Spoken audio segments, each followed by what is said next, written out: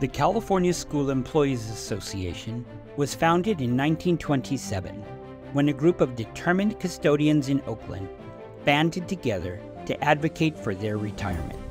Today, nearly 250,000 classified school employees are thankful for their forward-thinking action. And now bus drivers, paraeducators, clerical staff, custodians, groundskeepers, food service employees, and many other essential school workers are supported by CSEA. This year's Classified School Employee Week's theme is Empowering Generations. This theme represents the work our members do every single day, today and throughout generations. CSEA members empower the students they work with to grow and thrive.